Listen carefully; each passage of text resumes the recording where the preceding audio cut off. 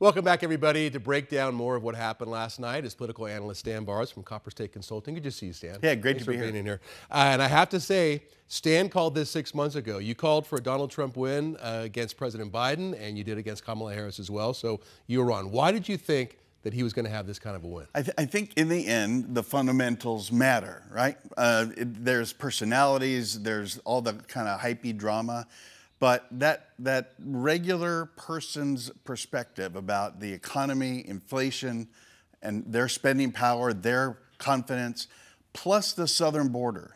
And if you want to go one more, what the international stage looks like, which scares a lot of people. A couple of wars going on. Oh, yeah. And when Trump says that wouldn't be happening if I were there, that feels like it means something. Kamala Harris is the incumbent. She's been at the driver's seat, and she couldn't differentiate herself with Biden. So all in, I think voters overcame Trump's difficult personality and went with what's in their own best interest. Yeah, a flawed individual, no doubt. I think everybody knows that we're talking about Donald Trump. But it seems like his voters, traditional voters, are the ones who may be getting hit hardest by inflation, right? The working class. Yeah, and the Democratic Party, when you and I were young, was the working class. And we're in the midst of an alignment where the Republican Party is winning the working class. Also, the Republican Party is winning Latino voters and African-American voters like no other, like it has never in our lifetime. And that feels like a trend that's happening. It's certainly why Donald Trump won Arizona. The Latino vote put Trump over. That was the difference maker. All right, let's talk about U.S. Senate. And Kari Lake behind Ruben Gallego, but she seems to be catching up. It seems like every batch, what are you laughing at? Yeah, every batch of votes we get, you know, she's right. tightening it up and definitely closer than what polls suggested. Right, no, true enough. I mean, this is the race is not over. I'd rather be in Gallego's spot than Lake's spot because she's got a 60,000 vote margin to play with, and there's only so many ballots out there. But there's something like 700,000 ballots in Maricopa County or statewide still open.